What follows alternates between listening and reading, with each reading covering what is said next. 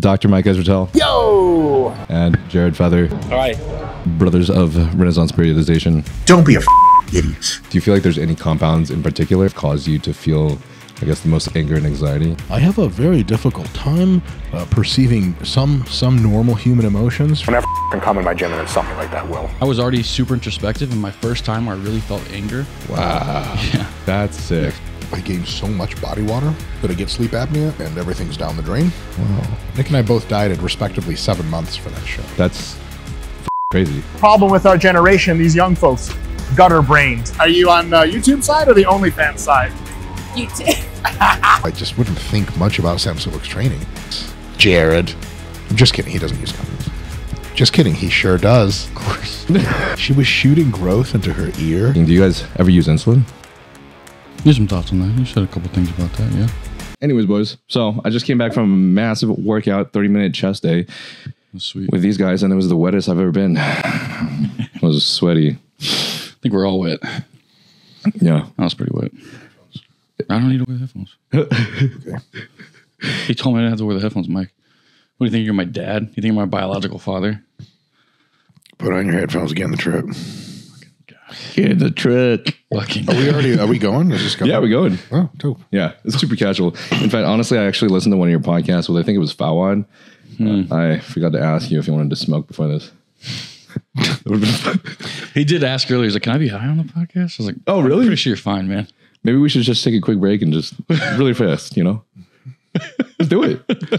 If I smoke, I'm just going to cough the entire podcast. That's okay. He does edibles. Yeah. I only get high with edibles, and it would take me 1 hour to get high. Oh, you only get high with edibles? Correct. Okay. Now I take edibles to sleep, and it's like 2.5 I milligrams. won't see Jared again if he gets high. You won't see me again. Is there a reason that you avoid edibles?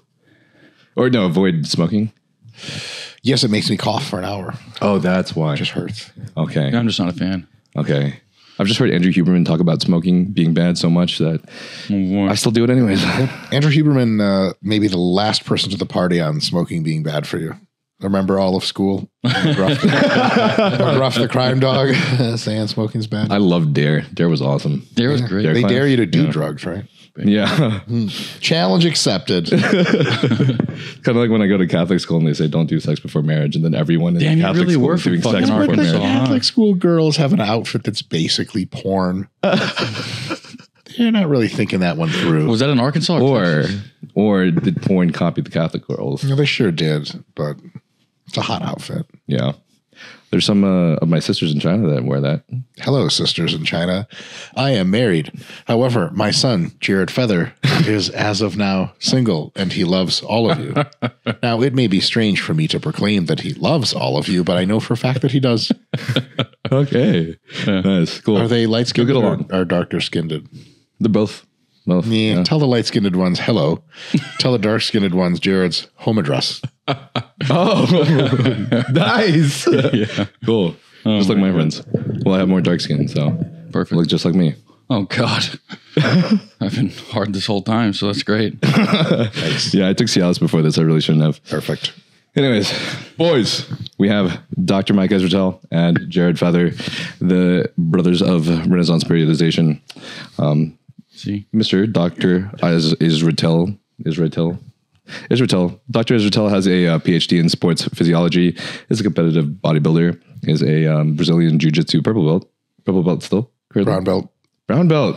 Let's go. Yeah. Congratulations. Thank you so much. And then co-founder of Renaissance Periodization and a YouTube star with now over 1 million subscribers. Star. Congratulations on being a YouTube star. Oh, thank you. That feels like adult film star. It's nice, but you can't tell your family about it. Same. Oh, you don't tell your family about it? No, God, no. Wait, why is that? I'm kidding. My dad watches the channel. Oh, that's awesome. Yeah. What does he think? I could do better. It sounds familiar. Dad shit. He's really proud. But that's awesome. He says that when I swear, maybe I should do less of that. Yeah. Sorry, Dad. Good advice. Right? I get the same thing from my family too. Yeah. You can only try so much. Yeah. You're not a doctor, so. Huh? You're not a doctor, so. That's the worst part. That's the worst part. But I'm a fake You're not doctor yet? Yeah. But anyways, I actually want to get kind of deep with you guys because we got all sweaty in the gym, but we didn't even get to talk about our personal life. So I was curious, why did you guys get into bodybuilding and how, when? I don't think you introduced Jared. Yeah, I did. Yeah, you did. Yeah, I said You said Jared. my name, bro. I said the brothers of Renaissance Periodization. That's us. Very well. I don't need no formal introductions. Very well. Yeah, so how'd you guys get into bodybuilding? What was the first start? Because considering that not only is this, your doctorate, but now it's like all the content that you do essentially, or at least most of it, I think. Yeah. Unless you have a little secret OF or something in there. I have a few A couple of those. Jared? Oh, me? I was playing football in high school, basically, and High school. high school football in Missouri, where I was a fullback. That's And great. then I just started training weights because I needed to be big and strong for football. I fell in love with weight training over football, and then by the time I had scholarship offers and shit, I was like, I'm good. I'm going to go to school for something else, probably exercise related. And I think I was training with weights about 3 years by that time when I got to college. And for me, this is the actual story. Like, my mom was in great shape. When I was a kid, she actually had like cholesteatoma. It's just a growth next to the ear. She had a bunch of surgeries. She couldn't do anything physical my entire childhood. So like my first bodybuilding show was actually kind of for her, which is, yeah.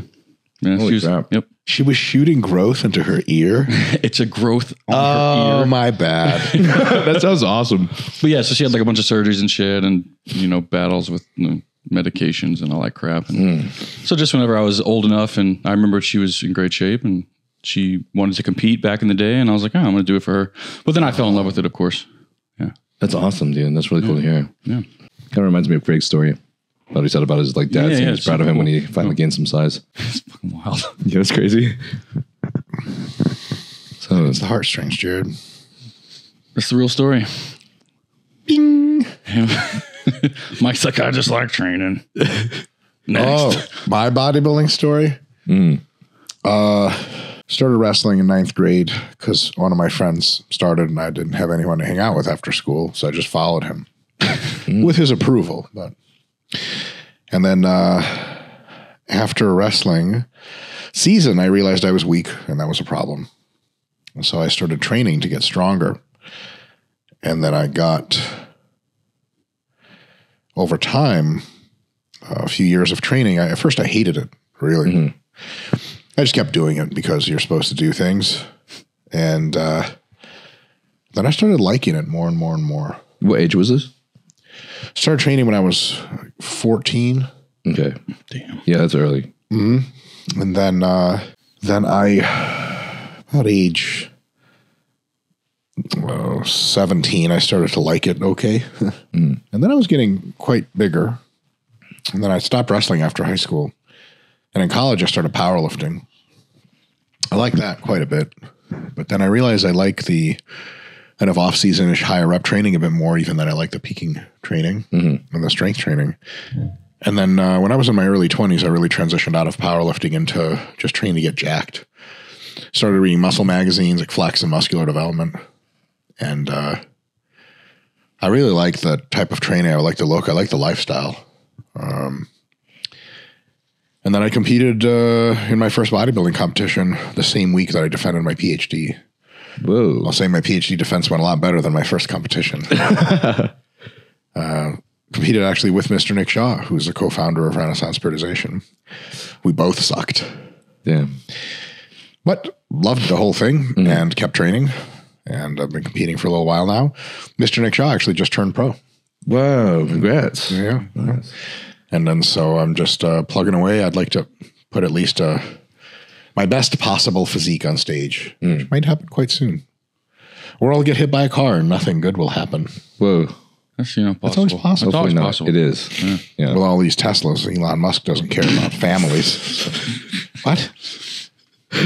I was just talking about that with Craig yesterday, though, about how we've had a lot of things happen in the last few years that have just been out of the blue. Like how for him, Rich Piana reached out to him to do a big video. He's like, I want to do like something about like monsters exist or something. That was like his title of his video. Rich, and then a collab with Craig. And then 5 days later, Rich passed away. And then soon after that, Dallas McCarver passed away. And then soon after that, Craig's dog passed away. So he kind of just had a pretty hard time, you know. So, and all of these things happen when you literally don't expect it, right? All the time. Sure. All the time on a daily basis. So I guess my thought is just like, if anything can happen and you want to do a bodybuilding competition and you want to be the top and you want to risk it for the biscuit, fucking do it. Just do it. Risk it for the biscuit. The journey is the destination. Brother. That's it. So what do you feel like you guys sucked? What was it in like the qualifications? Like, did the judges give you guys any feedback on that first show? Nick and I? Mm-hmm. No. We had no idea how to peak. We had no idea how to do thyroid support.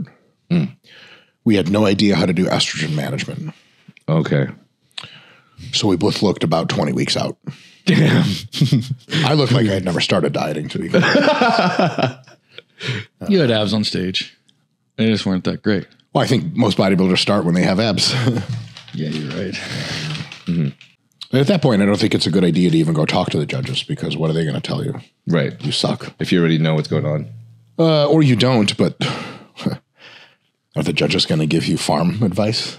No. Yeah, probably not. Right. They're just going to say get leaner. No, Nick and I both dieted respectively 7 months for that show. Okay. Fuck. Wow. That's fucking crazy. Yeah. But because we were... Go ahead. How much weight did you guys lose? If you remember. I lost like 5 pounds. Nick lost like maybe 10 or something. Damn. Was that because that's when you started anabolics? Yeah, that was the first year you started anabolics. Roughly, right? yeah. So you were like like, second this is year. fine. Yeah. Yeah. Well, so I just escalate compounds into the show like everyone said, and I just kept gaining weight. Right. Exactly, dude. Which is what I try to tell everybody when, people who don't, I don't want to call anyone ignorant, but sometimes there's, when you like check out comments on Instagram or TikTok or anything, it has to be right. Exactly. Just to the YouTube. Just don't look at them.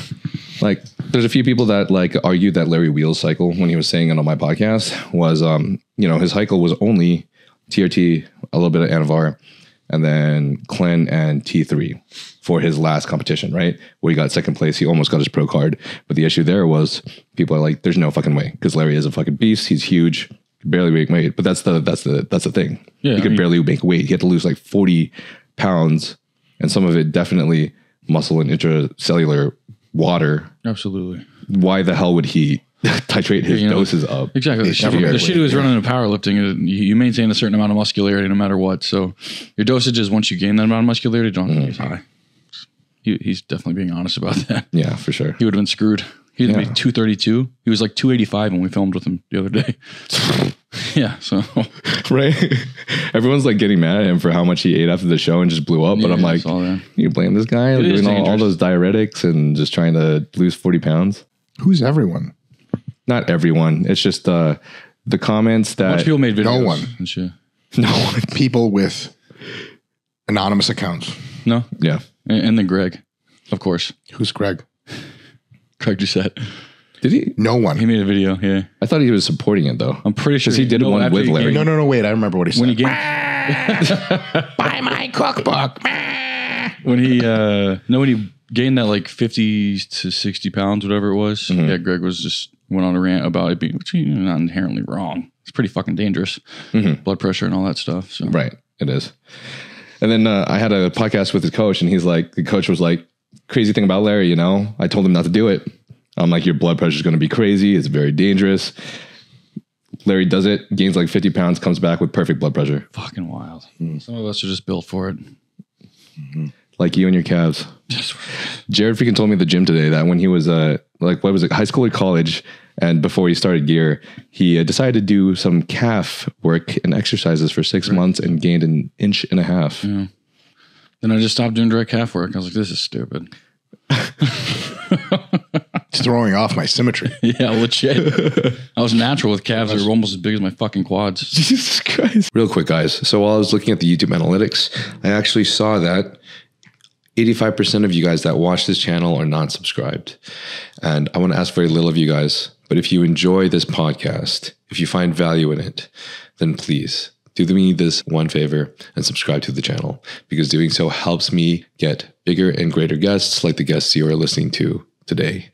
Also, this channel is not sponsored, which means only the companies that I work with, which are Young LA and Huge Supplements, are the companies that can help fund this channel by you guys using the code NILE. So code NILE gives you a discount of 15% off of Young LA, and code NILE also gives you a discount of 10% off of Huge Supplements. And if you decide to purchase anything from any of these companies, it will help immensely for me by using my code. And this way, I can travel to other guests, such as Dr. Mike Israetel next week, and also upgrade in equipment to make this podcast bigger and better for you guys. If you guys don't mind me asking, do you guys ever use insulin? Yeah. Mm-hmm. I start using a lot of insulin, which for me is 20 units of Lantus per day. Mm-hmm. I gain so much body water that I get sleep apnea and everything's down the drain. So while I have used insulin productively in the past, recently I've only been going on 2 to 3 day streaks of about 10 units of Lantus. Okay. During my high carb days, high calorie days. And then during my lower carb, lower calorie days, I just won't use insulin. And it makes a pretty good balance because I get pretty well fucking bloated towards the end of those 3 days. Mm-hmm. Yeah. I'll use it for pretty consistently, but mostly when I'm massing. So hypercaloric, eating a lot of food. Right. When I move into prep, maybe the beginning of prep when I still have high food, but then it's just, I cut it out. Gotcha. Yeah. Have you personally seen any benefits yourself, or what are your thoughts on its use? I think the pump likely is a good indicator that your training volume is sufficient, and it's probably has its own separate mechanism for growth as well. And the pumps on insulin are pretty fucking insane. Yeah. Very clear night and day difference. So absolutely. And I think that insulin, just that process in itself is also more insulin response, more carbohydrates, probably more muscle growth. So yeah, it helps recovery quite a bit. Obviously, when paired with growth hormone. Definitely. Mm-hmm. It's been shown as a very powerful anti-catabolic. And if it prevents muscle loss, then it hypothetically will increase net gain over time.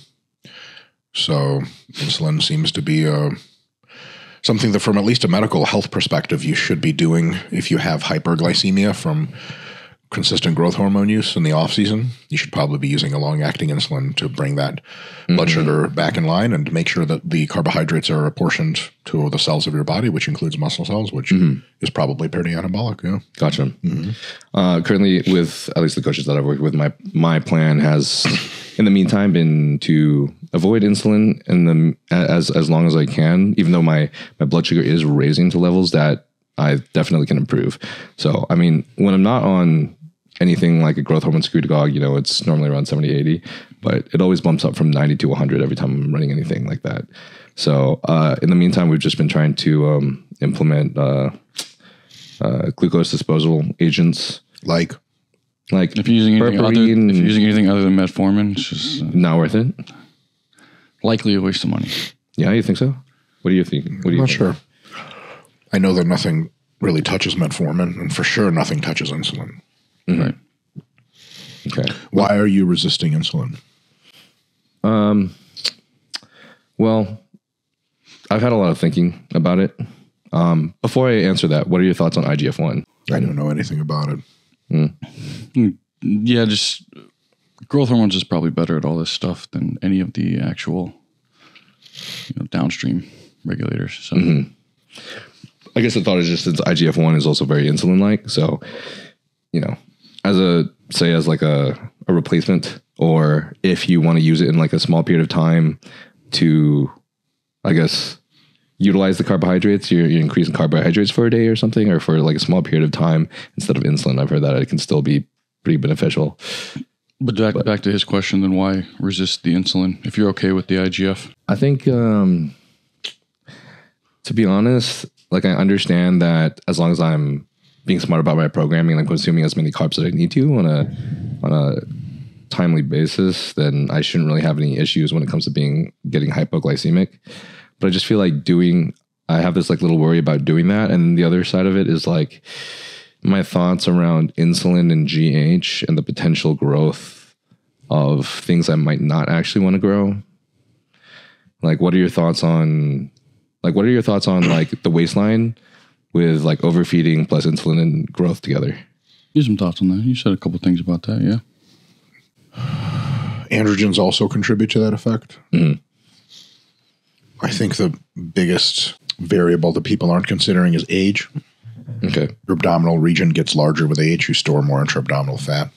And I think comparing bodybuilders of yesteryear with bodybuilders of today and ascribing causes for their larger guts is a little interesting because most bodybuilders back in the day were just younger.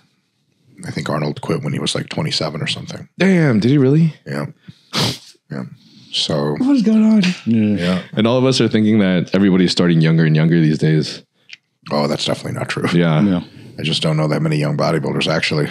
I'm not allowed around young people anyway. Right. So I feel like the only difference really is it's just becoming more popular. But the age ranges when people are starting is probably still close to the same. Yeah. I wonder, I don't have any stats on that. But I think the idea that growth hormone and insulin especially grow the waistline, it's interesting speculation, but it's nothing more than speculative as far as I can tell. Maybe some people have coached so many athletes that they can for sure tell it's a thing, but I'm not sure if it's a thing. I just don't know. I mean, you know, Coach Milo Sarchev, he has this guys doing seemingly plenty of insulin and growth hormone, and they're not dependably like huge gutted people. Ronnie Coleman was doing plenty of that shit before 2002, and he had a very small waist years after starting it. So I don't know if it's something you have to wait years for or something. I'm not sure. I just don't know. Orals make your GI tract or your waist bigger, but that's a proximate effect usually. So when guys are taking 800 milligrams of orals for 6 weeks before contest, which a lot of pros do, that is 800 milligrams of orals? Sure. Seen a lot of crazy shit. What? And especially taking it when you're massing up. And I've heard people taking D-ball deep into a like bulking, like when they're at the top of their mass. Right. The D-ball's the thing that brings then the bulk, right? Yes. And that level of food combined with that level of oral consumption is probably going to contribute a little bit. Yeah. Wow. Yeah. What did you mean by like approximate for orals increasing their waist size? Yeah, so they'll increase it in the short term. I don't know if it's a long-term effect. So if you take a lot of orals, literally within several days, your gut will increase in size. If you take fewer, in several days, it will shrink down. So I think a lot of guys who take orals pre-contest are going to have a big gut pre-contest. And it kind of looks like everything else is lean, but your stomach looks still bloated. It's a largely an effect of orals. And orals also give you that super crazy fullness if you take them properly, the right ones. So a lot of guys, and they tons of size, so they can't really give it up. They're not really interested in giving it up. They would have a slimmer waistline, but they might also have a physique that pops less. So I think a lot of people are into the heavy orals. Now, depending on which prep coach you hire or what your level of consent is, you could end up on a lot of orals, and that will meaningfully increase your gut size. I mean, from around 50-ish milligrams of Anavar that I'll take pre-contest, I notice a difference.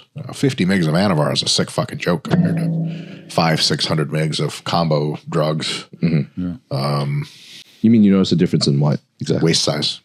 Like waist growth? Or Correct, yeah. Just like my waist gets bigger. Like, wow, even just with 50 milligrams of Anavar? Yeah, definitely. Whoa. This is really cool info. I did not know about this. Yeah. Jared, you ever feel like even if your waist doesn't get smaller, it gets like harder, like there's more stuff in 100%, there? yeah. It gets harder. Okay. As in like inside? There's just more insides. You can't pull as big of a vacuum and stuff like that. That's another one of the reasons the vacuum is kind of dead, is because guys smash fucking 500 milligrams of orals for weeks before their fucking show. And you just don't have any vacuum left at that point. But your pimples look cool, which I think is bodybuilding mostly. Yeah, for sure. Oh, shit. Interesting. Gotcha. Okay. So I actually had this interesting podcast with Tyan Cruz. You know, have you heard of Tyan?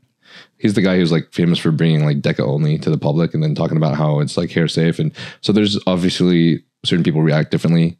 So he and his cohort of men are the ones that react badly to testosterone and also, you know, respond with like a lot of hair loss. So he's promoted Deca only as an option for them, and it's worked for a lot of those guys. Obviously not for everybody. So there's a lot of interesting research he pulls up in our podcast. He said he went deep into the research that people have not. Obviously, it would be pretty smart maybe it'd be a good idea for someone to actually do a video on this and like look into the research themselves. But he looked in and found that out of all the steroids, he claimed that halotestin had studies showing that it does not affect your FSH and LH nearly as much as others.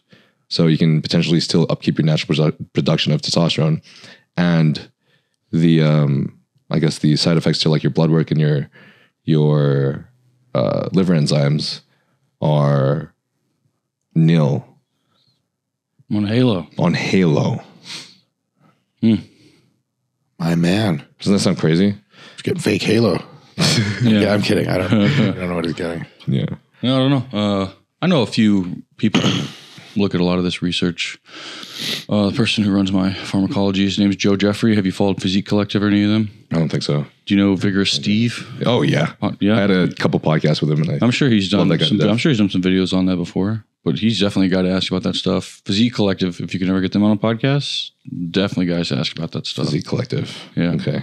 Yeah, he's got mounds and mounds of files on his computer. Anytime I have a question, he sends me all the literature. He's like, here, read this. This is what I think about it. What do you think? He's very good about it. Wow. Yeah. It's very open-minded too. Super. Okay.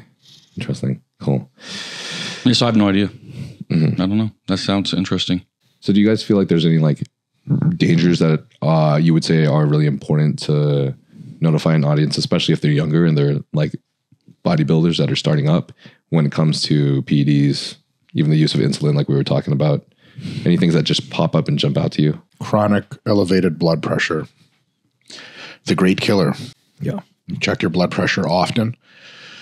If it's at all higher than the normative standard 120/80, then you need to take medications to lower it. It's really funny to watch guys who take shitload of fucking vials and pills Yeah. to be like, yeah, man, I don't think I need a blood pressure med. You fucking moron. There's like 6th-generation drugs that are like the most safe thing you can take. And You don't even notice you're on them. averse to it. Like it's silly. know, man. So if you already made a decision, you started anabolics and now you're noticing those things, it's a pill. It's the safest thing ever. Definitely safer than the almost needles. free. The needle going into your leg is almost as more dangerous than the drugs. Yeah. Just from something of a needle going into your leg. Like what could happen? Right. They're safe. Which pill are you talking about? There's tons. There's tons. Yeah, there's tons. Are you talking about like telmisartan? Yeah, telmisartan that's doesn't decent. have a very profound effect on blood pressure, Yeah. though it does have other health benefits, so it's probably good to take. But something like lisinopril, amlodipine, those are the two I've been taking for some time under the supervision of a doctor. Chlorthalidone's the one that Yep, chlorthalidone. Their entire there's a tree of evolution of blood pressure drugs, and all the leaves of the tree and the flowers are modern and cheap and ultra effective, and blood pressure cooks everything in your body until it breaks and dies. And if you have chronic elevated blood pressure, it's real bad news. So take care of your blood pressure and don't think if it's just, it's 130/85. That's all right. I'm massing. Like, yep, sweet. You're dying real slow while you're massing. So don't do that.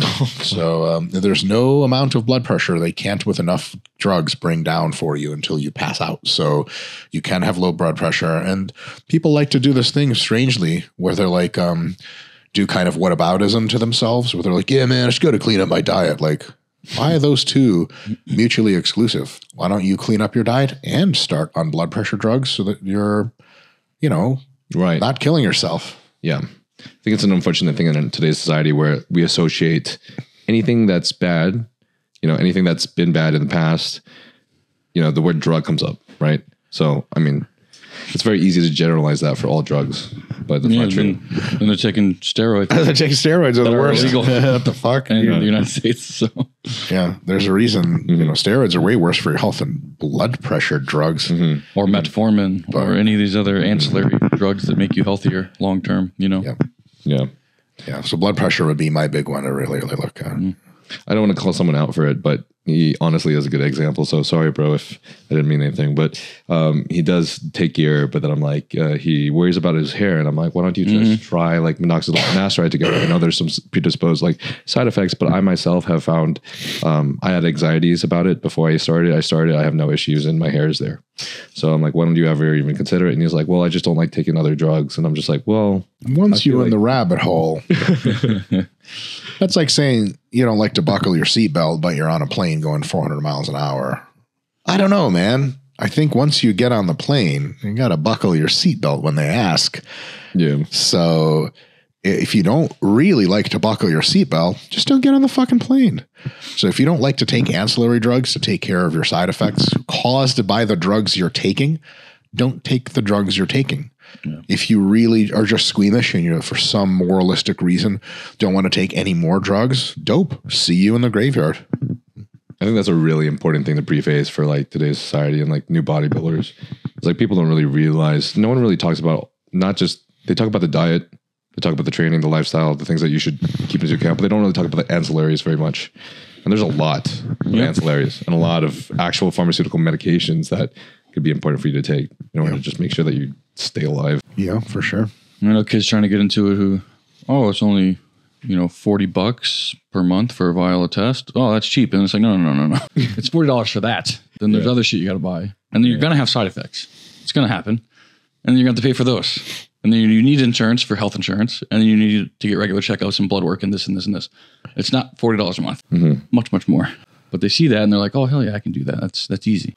So until you know more about it, you should never hop in. Like I consulted with another person that knows a lot of shit, is Team Evil GSP, Broderick Chavez. You know who that is? You should look into them too. They're very, very, very intelligent. But I consulted with him for a year as a natural pro on the phone, an hour every single week. So 52 hours in total before I ever touched anything.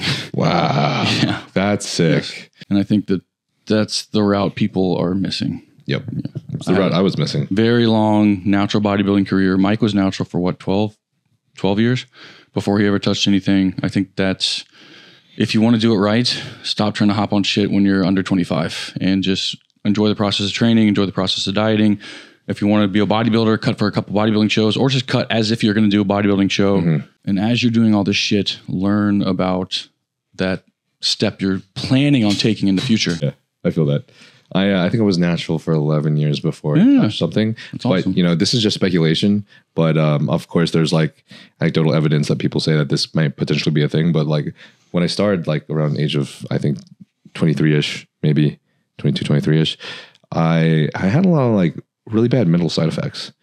And then the period of time that I took gear after the age of 25, I feel like those just were significantly lower than before then. I don't really know. Maybe it could be psychological, especially now that I know about how people say avoid it before the age of 25 because your brain is still developing, but it's just something I noticed. Interesting. Oh shit, I keep getting those fucking side effects. I get mental side effects are the only thing keeping me from doing like a gram more per week. Maybe you're still really intense ones. Maybe you're still 24. I feel 24 in my groin area. What does that even mean? Nice. Is that a Keon that makes you feel 24? 24 is legal everywhere, right? I'm allowed to make tons of jokes. Yeah. Just legal everywhere. Yeah. You look 24 to me, Jared. I'm not. I'm much older. An older man. No, fuck. See? Still attractive. Thought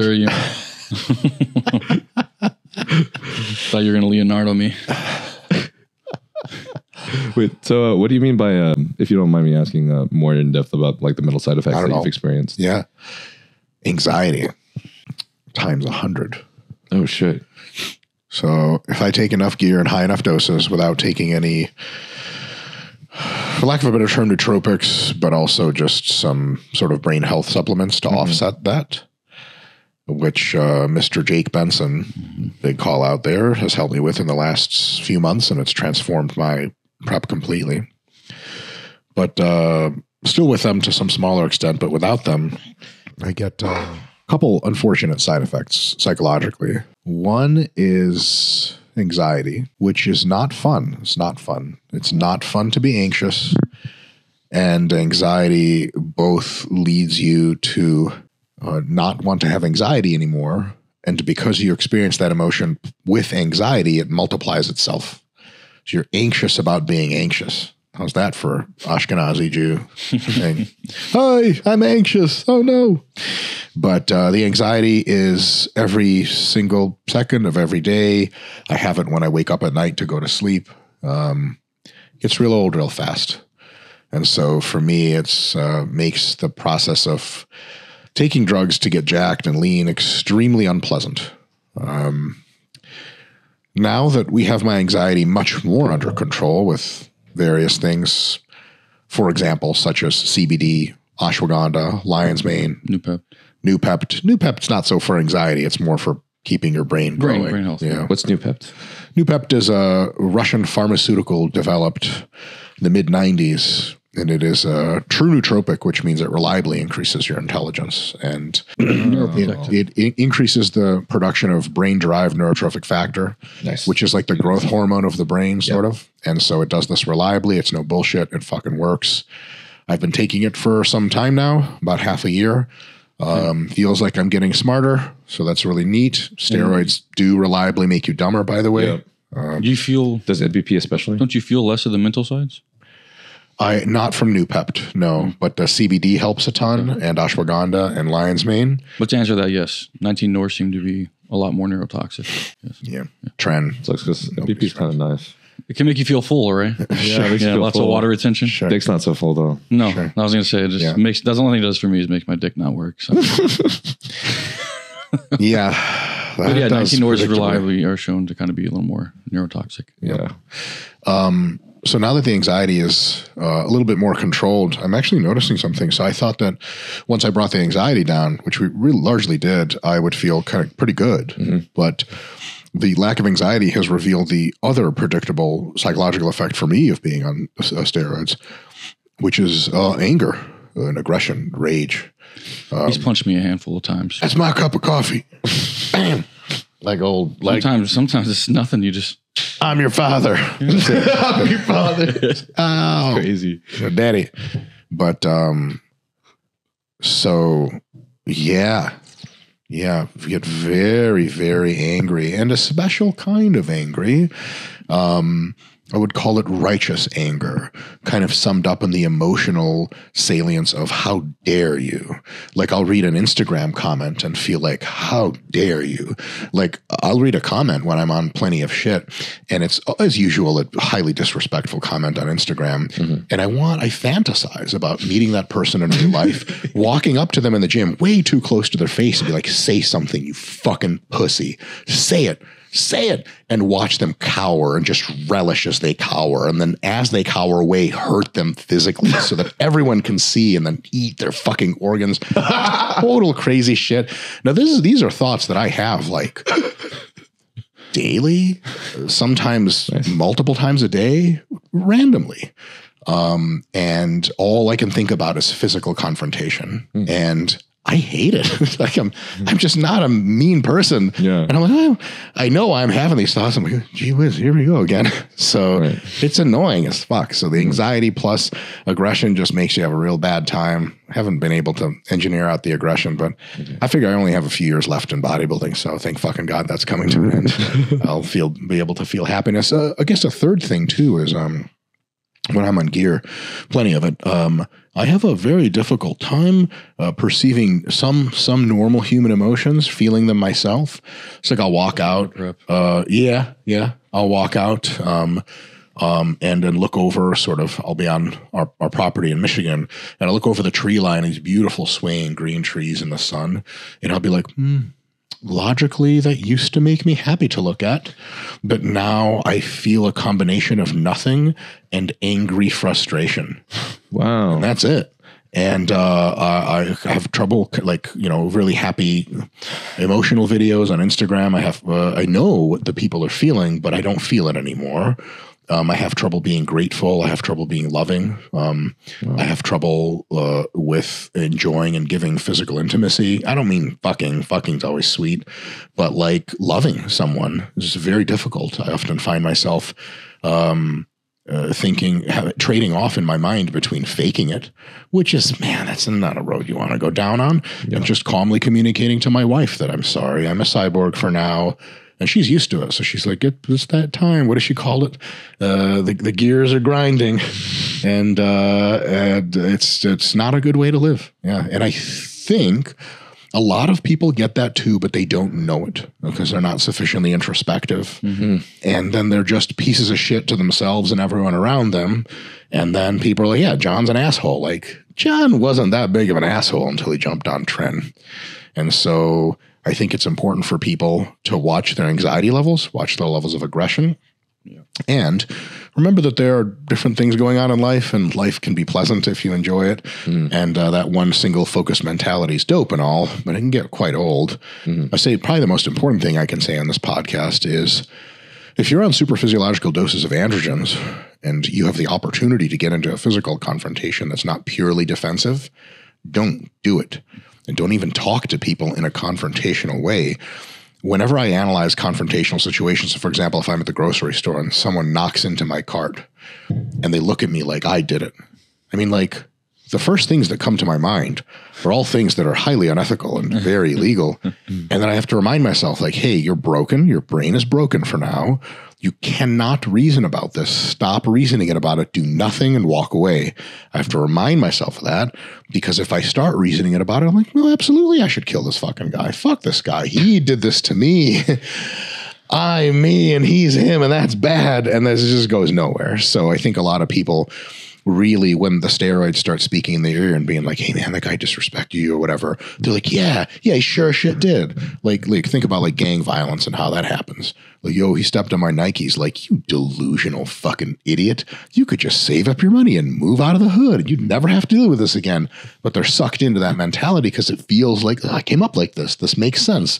But when you haven't been a violent, angry person for your whole life, and then you start taking steroids and you feel violent and angry, you can remind yourself that that's really not you. You know, like, there's kind of two different ways to take. You ever fucked with mushrooms before? I was literally about to ask you that. Dope. We'll get to that. But like any psychedelic drug, there's kind of two ways to take it. One person will take it and will be like, dude, I'm fucked up. I'm clearly on drugs. And like, hey, want to drive? Like, oh, fuck no. And there's another way to take it where you're like, dude, I feel amazing. Like, okay. Do you feel like you have like connected to the secrets of the universe? You're like, yes, finally I can see. Like, no, you're high on drugs, you fucking idiot. So being on steroids, you have to remember, like, the anger, the aggression, the sense of entitlement and self-righteousness, that's all like coming out of the needle. So when you feel it, breathe in, breathe out, understand that it's not really you, and move on to doing something logical and peaceful so that you can keep your job, you don't hurt other people, and you can finish your prep without ripping someone's jaw off in the fruit and vegetable aisle of a Walmart. It does definitely make it hard in life, since, like, you know, there's the cohort of people, and mostly the feminine, that are just so predisposed to making their decisions on like emotions and empathy. That Did you say mostly feminine? Mostly the feminine. Dunking on bitches on this podcast. No, I love it. It's not a bad thing. Emotions are great. But not when they're nasty. Not when they're nasty. But that definitely makes it super hard, especially for men, if they're doing that, and just kind of just ruins any ability for them to connect, especially if it's with their partner. So yeah, it's got to be more introspective. That's it. Yeah. Like, obviously, I mean, in my past as well, you know, I've met many partners of mine that have been more logical, but also I've met a lot that are just, I don't even know how to explain it. They're just so in tune with their emotions that, like, especially if we get into the argument, anything that I find that is logically correct, I just can't even get past this barrier. It's like, if it affects you them, fucking with Latinas? I can't.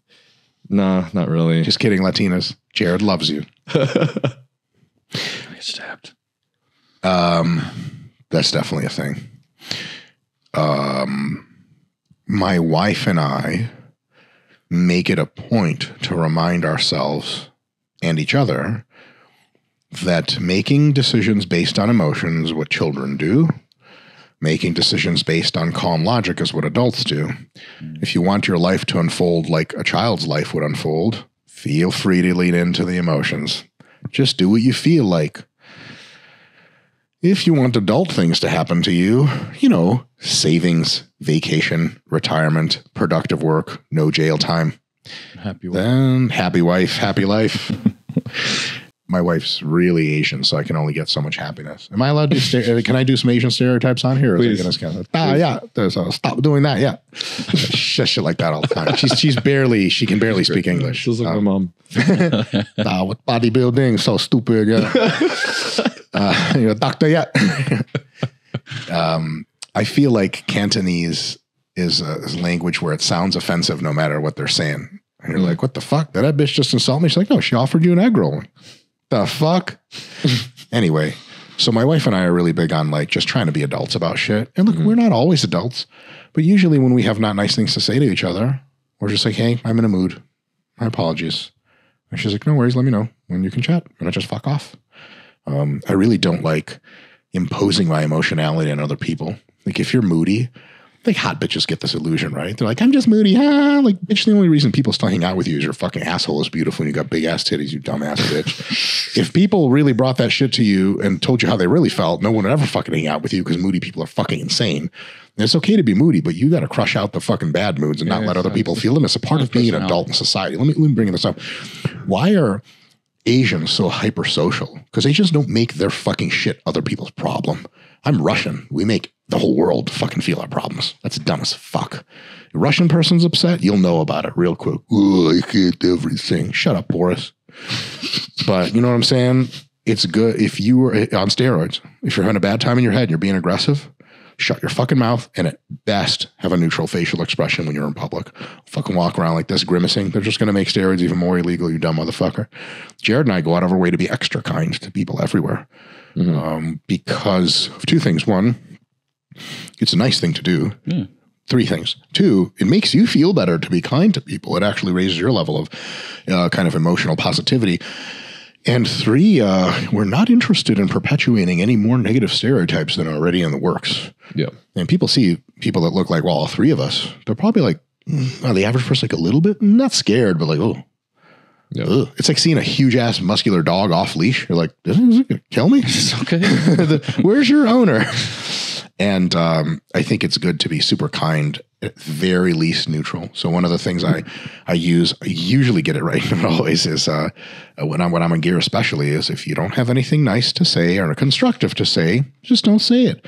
So like I looked at some Instagram comments on a post I made a little while ago about another lifter that's in our kind of little forum, and it's great technique, and there's people on there just dunking on him. And the thing is, like, whoever you are out there listening to this, there's a very high probability that I'm much better at making fun of people than you are. As a matter of fact, I can sit face to face with you and slam dunk on your entire fucking life. It'd just be real bad news. Things I wouldn't even feel comfortable saying that are just true about you. But if I'm oozing out that negativity, I'm hurting someone's feelings, and I'm hurting my own feelings, because at the end of the day, I'm like, okay, this fucking incel just talked shit about one of my lifters. I took the time to slam dunk on him. Easy. When you got no profile photo, you're fucking done to begin with. Like, you start the message with, hello, you don't exist. The degree of your irrelevancy cannot be overstated. Do you know how long I spent reading your comments? Negative, delete, block. And then they sit there, they got nothing. But the kind of people that usually say mean things that are, you know, they're not having a good time themselves. And now maybe like their grandma came home and she's like, what do you want for dinner? And they're kind of tearing up because someone said something mean online. And I think about that and I'm like, I don't want to contribute to that. Jesus Christ. So I try to stick to if you don't have anything nice to say, or neutral and informative, just shut the fuck up. I agree. Yeah. It comes with the territory. Like, especially you've had a big YouTube and everything. People are just going to feel like it's okay to disrespect you. And I'm just so not big on like fucking they disrespect me. So like it's disrespect. I don't give a shit, man.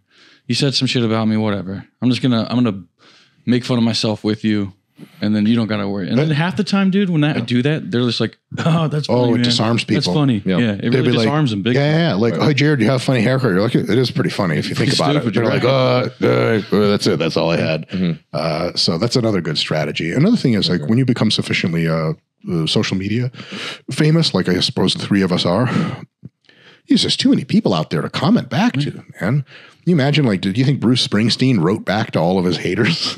Right. Dear Gerald, thank you for saying that my music sucked after the year 1989. I do agree with you in part. The originality is gone, but luckily $100 million goes a long way, and that's lots of cocaine. Signed, Bruce Springsteen. That just never happens. And today in social media, we just get a lot of like interaction from people we would otherwise never interact with. And they would never say the shit to your face. They're never in a million years. I've never had anyone say anything to my face. I don't care about especially because you're Russian. Like, the fact that you have the same mentality is just like, damn, that's dope. Yeah. Because like every other Russian would be like, fuck you, come here, I'm killing you. Well, dude, that's the thing, man, is like, so technically I'm 3/4 Ashkenazi Jew and 1/4 Russian. And I can feel that quarter Russian.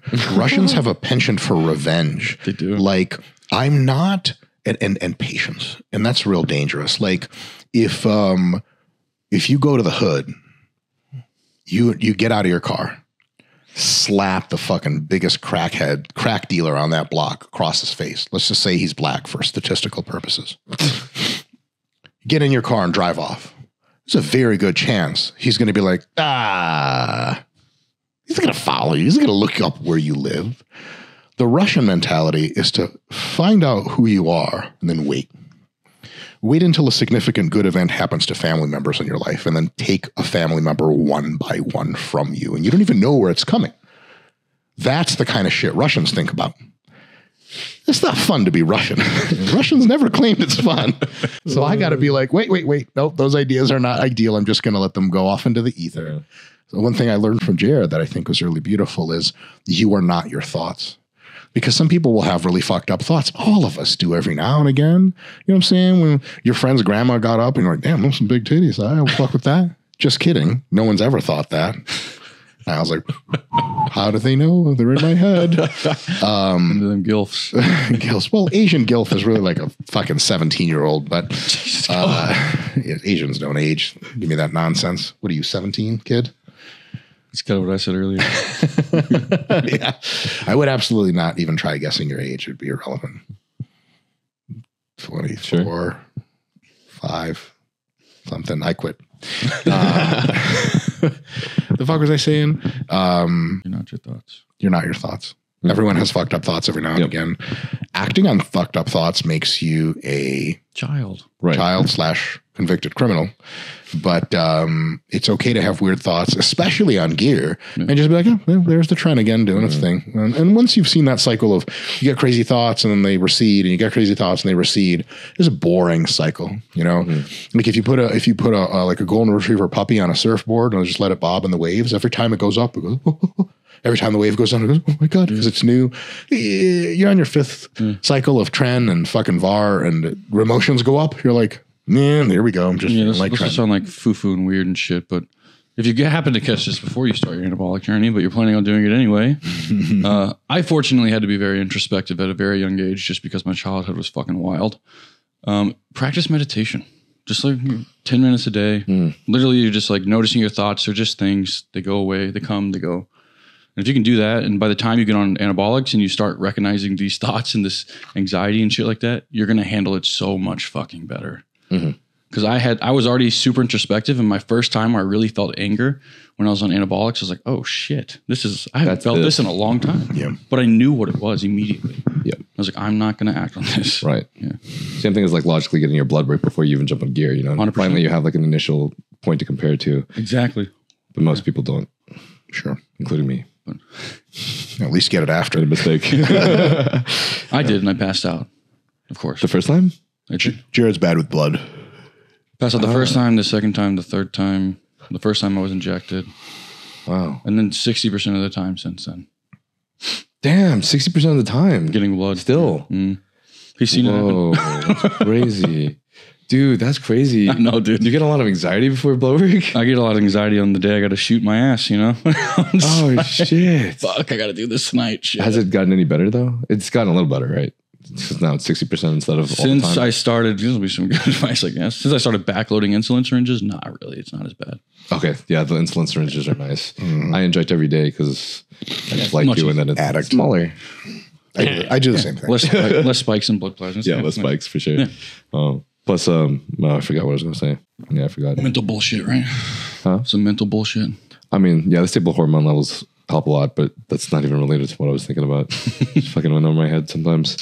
But actually, kind of something interesting. But my friend and I were talking about what we discuss with other people in terms of, it's kind of a weird conversation, but a friend told her that they believe that the nectar of life is Trend. No, go ahead. Yes. Is fearlessly feeling the most you can.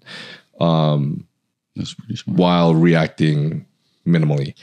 And that's pretty wise. I was like, yeah, I listened to that. I'm like, I think that's pretty wise. I do resonate with that, but I think I would add on one thing. So I told her, I really truly believe that the nature of life is fearlessly feeling the most that you can to the greatest extent while reacting minimally, but responding with love. Because reacting and responding is different, right? And it's hard to choose the response, which is like a higher level of consciousness versus like, especially when you're running fucking a gram of tren or something. Right. It's a lot harder to choose a response over the reaction. I mean, all this is like branches of like, just branches of meditation and mindfulness. So all this is just like Buddhist practice, basically. So tons of mindfulness practices. And even that quote in itself is, and the one he gave you are basically summed up in mindfulness. So it's a good practice to get into. Have you ever like, because I know you talked about psychedelics before. Have you ever like tried to take it in order to like, I guess maybe even if just momentarily help you feel those feelings you felt like you were lacking since you jumped on? No. When you come down. I don't take psychedelics during peak dosages. It's a dark trip or no? No, they were great. Oh, that's great. Yeah. I typically don't try to take drugs to escape things. Just have fun with your friends. Just to have fun with friends. It's nice to feel some emotions. I will say I'm On the way down. now a regular THC user. A couple times a week, in the evenings and weekends, I'll use edibles with THC in them to definitely feel some feelings. For me, THC has a pretty profound anxiety reducing effect when I'm on a ton of gear. When I'm on TRT, it has no anxiety reducing effect because I just get freaked out that I'm on weed. When you're on TRT? When I'm on TRT, I don't really have an anxiolytic effect from weed, no. Okay. But when you're on TRT, though, you also don't really feel that much. It's like your anxiety is a lot reduced compared to gear. I'm barely anxious at all if I'm not on gear. Okay. Yeah. So it's kind of neat because now I have kind of something to take about 6 to 8 hours of my anxiety away. Unfortunately, it all makes me mentally disabled. So I can't work. I can't drive a car. Like a giant child. Damn, you get high as fuck. I'm absolutely uninterested in doing any drugs unless it's I'm getting high as fuck. I don't fuck with a little bit of mushrooms. 70 I don't fuck with a little bit of fucking weed. 70 mgs of berries. Yeah, 30 to 60 mgs of THC usually will do the trick.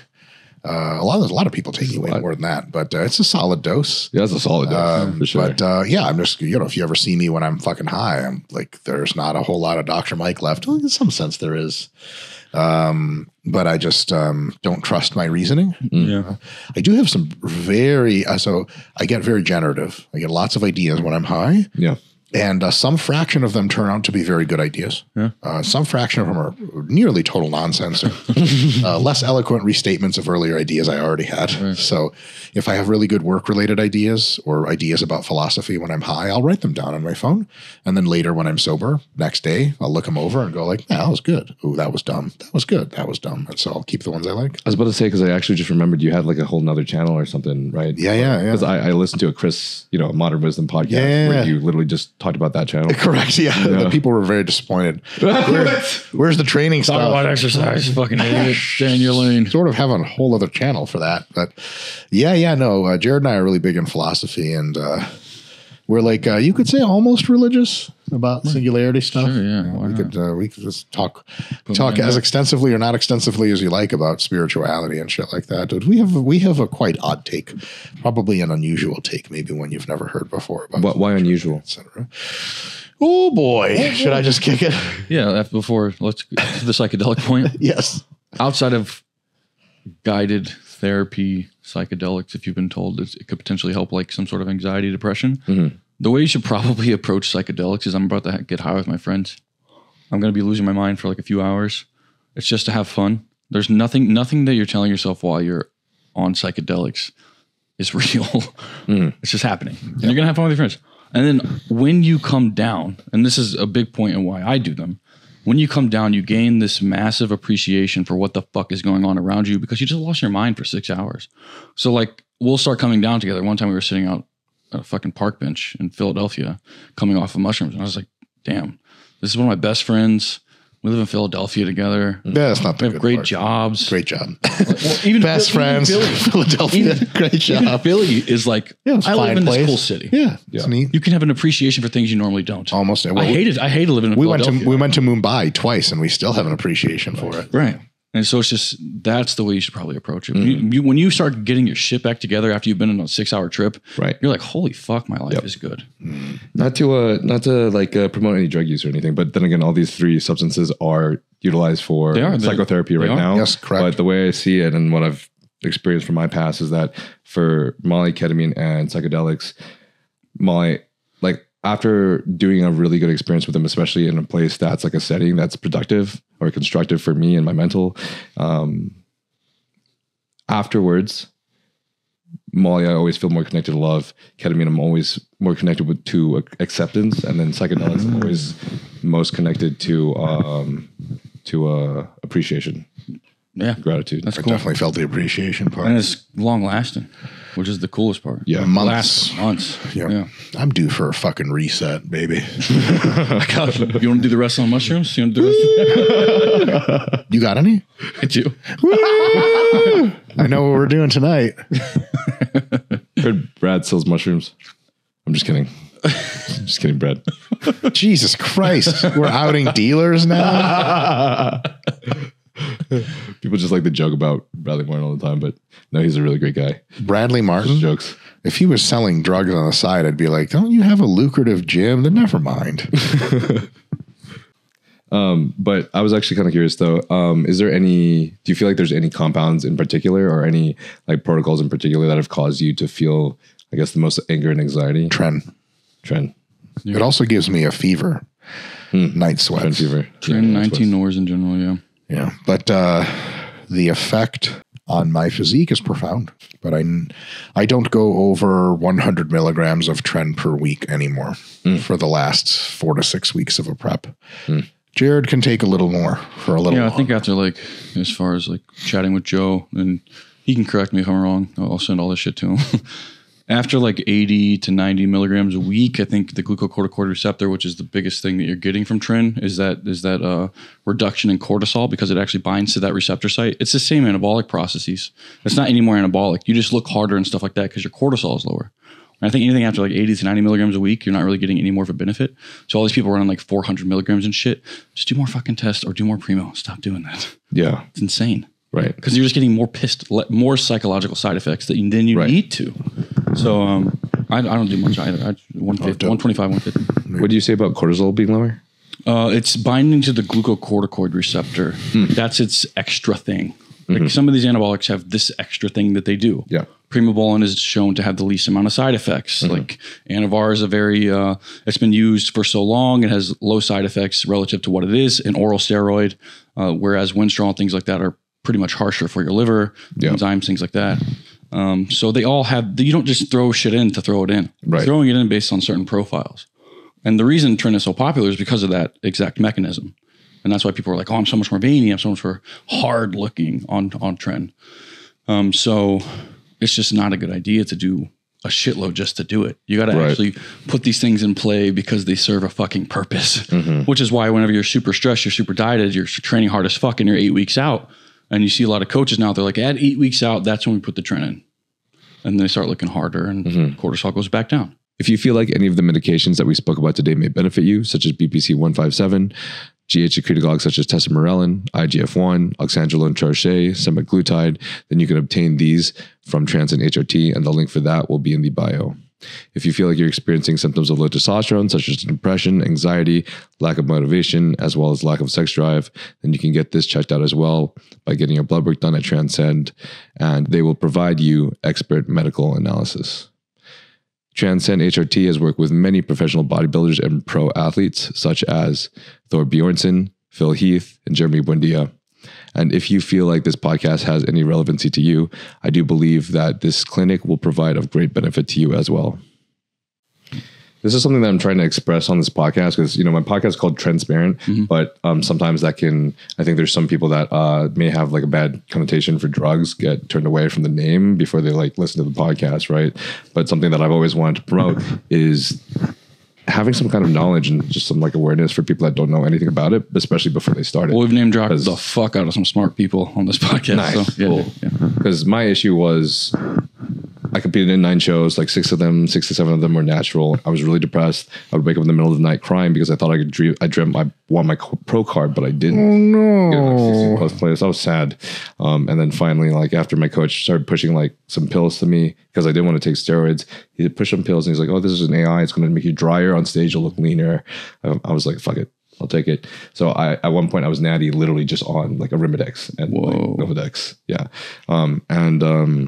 That was like a gateway to me ending up taking Halotest and Winstrol And the first time I took halotestin, I didn't even realize that the halotestin was a steroid.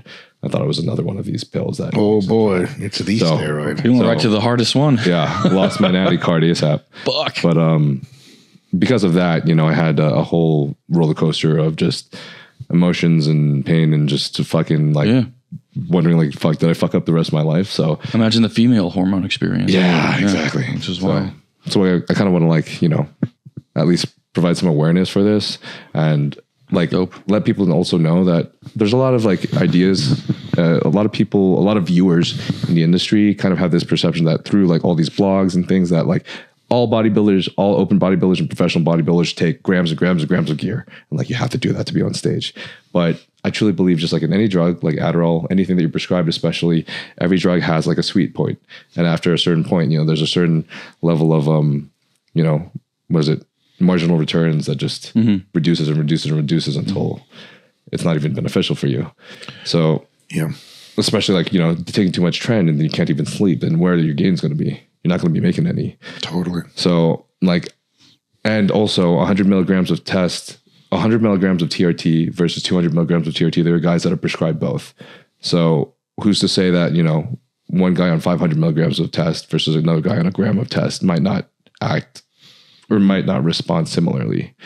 It's hard to say. So I just want people to like get out of their heads that they have to take this much gear and like realize like maybe it is a smart idea to titrate up and do some research, like do experiments on yourself so you don't wreck yourself. Yeah, what you're describing is literally the reason we respect the people that have helped us so much is they prescribe to like using drugs in the safest way possible, like more safer use out there than what has been in the past. So they literally, everything they do and prescribe is based off of that. Like, well, this drug wasn't approved for human usage, so maybe we shouldn't put that in. Like, we're not going to use this. We're not going to use that. But these things have a lot of data on them, so let's try those out and let's see how you respond. Lots of blood work, things like that. So what you're describing is exactly that, which I think is fucking awesome. Yeah, it's dope. People are lucky to have your podcast around instead of just arranging a bunch of trend needles on the ground and jumping onto them. Oh, needle up so that you get all the trend. Anyway, would you like the spirituality conversation? He's skipping it on purpose. We got to get to the real shit. Man, I'm so curious though, honestly, personally, because I've had like my own, like in a way, like a spiritual journey and stuff. I grew up Catholic, and then there was one point where like through like past high school and everything, I felt like I like just didn't believe in anything. I was very skeptical, and then moved to San Diego and had a bunch of different experiences. You know, had some best friends that passed away, and I feel like if I didn't believe something, it wouldn't have affected me in a positive way as it did. So interesting. Spirituality is something that I hold very dear. So I'm really interested, but I don't know, do you have like a Spark Notes version? Shut up, Jared. God, this is going to be weird. We do have a Spark Notes version. Yeah. Okay. We think that the universe is a giant integrated machine, and it grows us like fruits and flowers grown on a tree. But the tree branches of the universe are weaving in a predictable direction towards increased complexity. One of the ways that this is expressed is an increased overall intelligence in biological systems and now in technological systems, except technology gets smarter much faster than biology. It took billions of years for humans to evolve to be as smart as we are today. It took 100 years for modern mechanical systems to evolve to now officially in 2024 rivaling human intelligence. And per a few philosophers and now near consensus in the AI community, what's coming in the next several decades is the ascent of superintelligence, machine systems that think on a level of complexity like we do compared to ants. And our maybe biggest goal, Jared and I, our biggest spiritual purpose is to help in any way we can and hope and dream to see or at least think of the day when machine intelligence is unleashed upon the world in its fullest. So TLDR, if the Terminator 2 Skynet thing broke out, we'd be on the machine side. The machine Matrix, also machine side. Plug me back in, baby. Fuck the real world. Shit. But in honesty, it's another way of saying that really value So- calm, logical reasoning. And we think that one of the smartest things you can do is try to become smarter.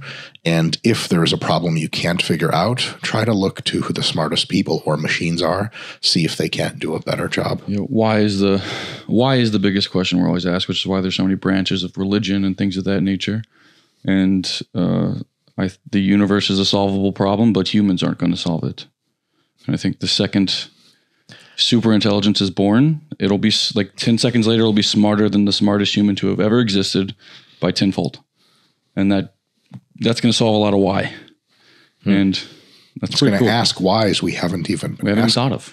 You know, Talk to your dog about moral salience of various trade-offs. the He's dog's just gonna going to hear wag his its name. fucking tail. Yeah. Which is how humans treat most problems, like climate change, for example.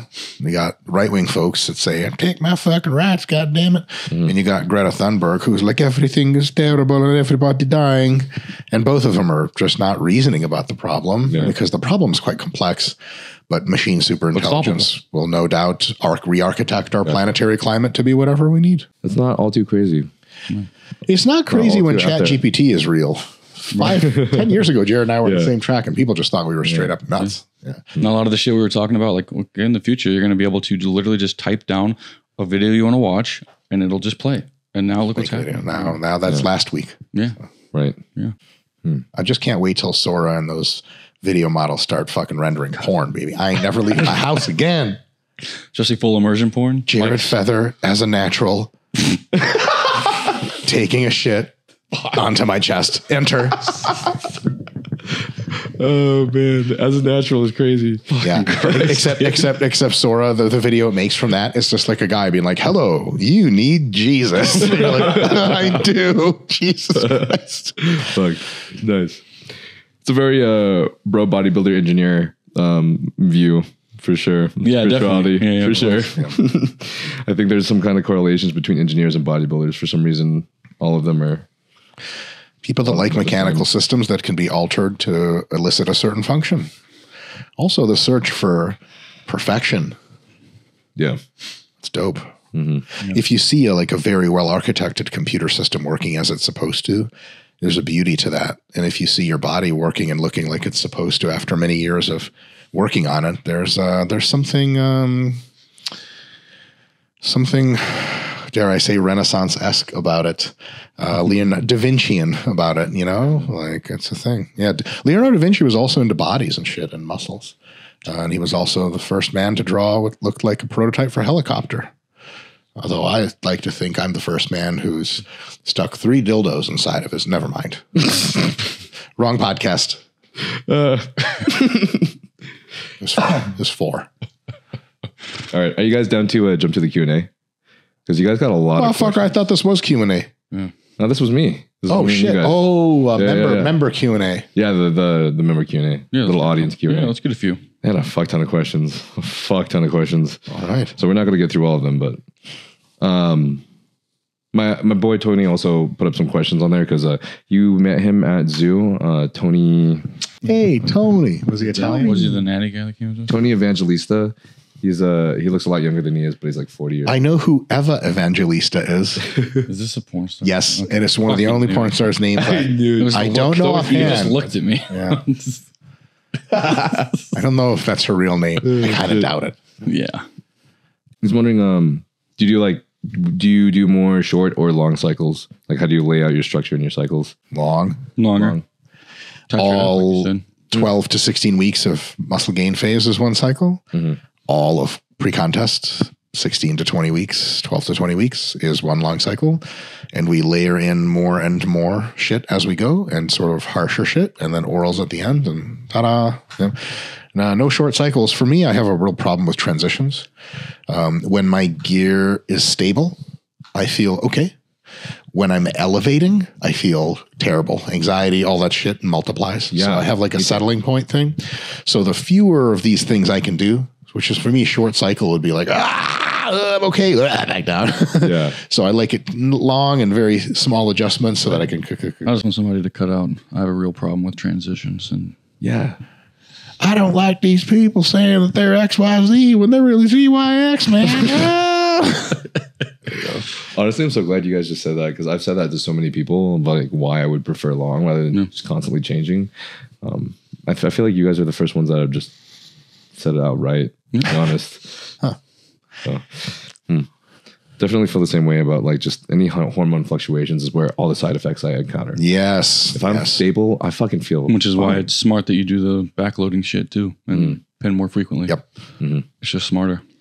This is fucking such a bro question. Favorite compounds and why? Should I want to answer in the bro voice. Fucking duck bro, because fucking pumps. My favorite compound. Test Primo no matter amount because it's the safest thing and it grows just as much muscle as anything else. Me too. Yeah, Primo. Primo is God's serum. Yeah, same. I'm on that right now. All right. Cool. Nice. This is being filmed in the UK for legal purposes. And then I guess he has the thoughts on GH and dosage and then also off-season versus contest prep. Jesus, it's way out of my wheelhouse. A dosage, you should start at 2 to 3 units, probably in the evening. As you mature and your coach and doctor decide you're eligible for more, you do more frequent daily injections of still 2 to 4 units at a time. A good candidate time for growth other than if you wake up to pee, you can shoot in the middle of the night. So you get 2 spikes. So take growth in the evening before you go to sleep. Take it in the middle of the night when you wake up to pee. Just have your needle preloaded and jab it in, go to sleep. If that ain't you, the morning before your cardio, maybe fasted cardio would be really great. And then sometimes in the pre-workout period is another opportune time to shoot growth. So you can end up going to several, maybe 3 administrations of 2 to 4 units. And that kind of lays out your top end, how much growth you should be taking. Pre-contest versus off-season, I think is a calculation of how much insulin you're taking to offset your blood sugar levels, and also how you feel with some level of bloat. But as long as you're pulling your growth hormone a few days or weeks before you peak, because it'll drop a lot of body water, I don't think I'm not aware of any compelling reason to take more or less pre-contest versus off-season, although financial constraints are such that maybe pre-contest is the better time to take either any growth or more growth because it's going to really show itself. Although I say growth works over very long time scales. Right. So you take growth for a month, I don't know, I think it kind of look better. But you take it for half a year and it'll have a notable effect on your physique and your training and everything else. The only big difference there is pre-contest first. When you're massing, like I want to sleep better when I'm massing up. In pre-contest, I like to use it for added fat loss purposes. So that's just like an administration in the morning versus nighttime. So if you're on anything less than 2 units, like you could just shoot 2 units in the morning or 2 units at night, pick which one. For me, it's pre-contest, like when I'm trying to lose fat or like during contest prep, fat loss, morning with like the fasted cardio, all that shit. Whenever you're massing up and you're trying to get good sleep and you're trying to really recover, nighttime. Yeah, that's if you're under 2 units, you know what I mean? Yeah. Ideally, you take both. But I say pre-bedtime growth hormone makes a lot of sense because it does increase the depth and quality of your sleep. And it can help put you to sleep gently, not like a sleep drug or anything. And growth hormone can be taken, I think, in those kinds of structures. My preferred route is also before bed, but my issue is sometimes like trying to make sure that I don't consume carbs like at least like a couple hours before bed or consume too much food, especially when you're trying to fit in 5 to 6 meals a day. I'll say like if you're taking a long-acting insulin like Lantus, that's no longer a concern. And I'll also say that as long as you're monitoring the blood sugar regularly, you're lean and active, 10,000 plus steps per day, 5 to 6 days of training, lean enough all year round to see abs and veins. Realistically, as long as you're keeping a blood work in check, hyperglycemia secondary to growth hormone is a wildly exaggerated thing. Yeah. Wildly. Yep. You're so jacked and so active that you spend most of your time hypoglycemic. 3-hour period where you're slightly hyperglycemic isn't going to do shit. Now, if you're a fat fuck, let's just say an equipped off-season powerlifter, and you're at 22% body fat, your daily activity consists of driving to the Wendy's and back. Yeah, somebody's got to turn the wheel. Nope, unless you have self-driving, and then you don't even do that. That's true. And then, you don't do any cardio, and your training volume is composed of singles and triples. You might have a rough time with hyperglycemia. But if you're lean and very active and very muscular, as long as you're keeping tabs on that stuff, I wouldn't worry about it too much. Gotcha. Yeah. Okay. Johnny Sills asks, What's his name? Johnny What? Johnny Sills. Sounds like incel. Okay, He said Johnny. Sins. Ooh, Johnny Sins. Johnny Sins is a handsome man. Is that what he is? I would assume so. He has a nice body. Yeah, pretty jacked. I wonder if he's natural. Probably an RP. I actually had a podcast with a porn star, and he told me like 80% of the dudes there are not natural in porn. That's what's up. Really? They're not that impressive They all looking. take at least. Well, there's You got to probably- take that shit just to keep up with the fucking filming schedule. Bro. I'm not trying to fuck twice a day. Yeah, it's crazy, dude. The way that he trains is he goes to the gym and does supersets the entire time, and he only has like 20 seconds rest because he says he needs to keep going. And Yeah, that's sport specific training right there. yeah, You got sports science figured out. I usually just fuck for as long as I can and then make excuses. nice. Like, yeah, man, sorry, baby. Lower back pumps, D-ball, you know. Did I mention I was a bodybuilder? She's like, yeah, I sure did. Thanks. Anyway, A lot of people love to pin their cardio on like sex and say they do enough, but I think the average sex time is like 5 minutes or something. damn. That's a lot of cardio. It's a lot of cardio. My average is so much lower, dude. For cardio or sex? Sex. Sex. I'm married. I don't have sex. I have a lot to look forward to. Yay. All right. Johnny Sin says you Definitely you promote a lot of like stress hypertrophy and slow training. What do you think of Sam Sulek's training? I think Sam Sulek's training is quite good. He's using large ranges of motion. He's trying really hard. He gets close to failure. He's not underdosing his volume. So he's growing a lot. Could he do a little nipping and tucking around the edges? Yes. Could he slow down his eccentrics? Yes. Could he get the deeper stretch? Yes. Could he take a pause at the bottom to make sure that he's mitigating his injury risk as much as possible, being that he's on gear? Yes. If he did all those things, it would simply cause him better results and more muscle growth. And probably less pain. Long term. Fewer injuries, less pain, the whole thing. So, and less need to, by a small margin, do as much gear for similar results. Gotcha. Nice. Yeah. And another thing is, how not nice do I want to get? Sam Sulek has never claimed to be anything than a person who just works out and loves it. Yep. Yeah. So looking to him as an expert is a violation of even his own ethos. Yep. Like if you were like, Sam, you're my expert, he'd be like, what? I'm just inspirational. what I And like I to know do. a few things, but do what you like. It does not exactly constitute detailed advice. Yeah. And so I just wouldn't think much about Sam Sulek's training. I think if you watch his videos and he has a very ASMR voice, it's nice to listen to. And it's wonderful to see that level of inspiration. And it's cool to follow someone's journey. I just wouldn't try to learn a ton from him because I don't think he's learned a ton. He's like fucking 22 or some shit. Yeah. You wouldn't want to have listened to me when I was 22. And so, yeah, Sam's really dope and it's inspirational and all that good shit. But would not overthink his methods because he is on record as saying that he does not overthink his methods.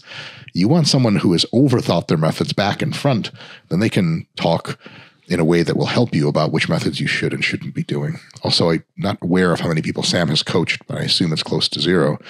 I don't really comment a lot about various nuances because I don't coach much. Jared coaches a ton, so he knows a lot. But yeah, it's like almost in a sense, like asking like fucking the drummer from Grateful Dead what he thinks about life. Like they pay him to do this, not to think about it. You know what I mean? They I'm actually kind of curious. insert any drummer here, really. Not to offend drummers, but you know, it's like if you ask me about women's fashion, I don't know what the fuck I'm doing. I just make shit up. So if someone hasn't dedicated a long time to intellectualizing the process, asking them questions may be a bit curious. Nice. I do think there's just some people though, like Sam and Larry, that even through all of Larry's injuries, they're just fucking built like titanium. What makes you think Sam is built like titanium? I think I just assume because he can just throw weight around, and I don't know about any injuries. Oh wait, I guess he's had an injury recently. That sucks. I don't remember what it was though. Something. Yeah. I think it was his back or something. I think Larry's been hurt too, hasn't he? Larry's been hurt like 1,000 times, dude. Strange titanium. But somehow he can still keep going and lift the same. I got shoulder impingement in both my shoulders, and now I'm bench pressing about the same as I did in college, fucking 7 years ago. But with maybe better technique, maybe? Better technique for sure. Good. For sure. They're asking both bodybuilding and philosophical questions. Oh, we'll take them both. Oliver asks, how successful are you, or have you been with the ladies actually, since you're so self-deprecating about it? When I think having a wife is about as successful as you can be. I think it's pretty successful. it's a different kind of success. I'm having issues. By the time that I had enough game to rack up numbers, I was tired of racking up numbers and I retired. There's a certain feeling when a person gets when once you figure out game, it's a system like anything else. You just run the system and watch things happen. Yep. One important thing to do when you're trying to run game is detach yourself entirely from the outcome. You run game on hose, doesn't fucking matter if they say yes or no. Law of large numbers. Enough will say yes. Jerry has his own game that he might intervene with, but I got to a point where I wasn't doing crazy numbers, but like I could have sex when I wanted it, sort of thing.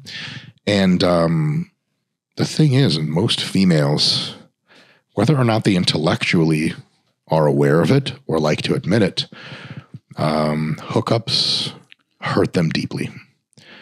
And almost all women, almost all the time, you think I'm just getting my dick wet.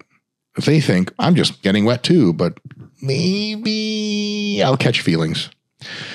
You get enough people catching feelings and you start breaking a lot of hearts, and you realize that Does not feel so good. Doesn't feel good at all. And also, you realize that like the marginal utility of having a human body to use as a masturbatory device starts to not be much higher than using your hand. And you're like, this is fun and all, but, and then also in my personal case, I dreamt a long time of having a partner, a wife who I could really take really good care of. And I was romantic from a young age about that.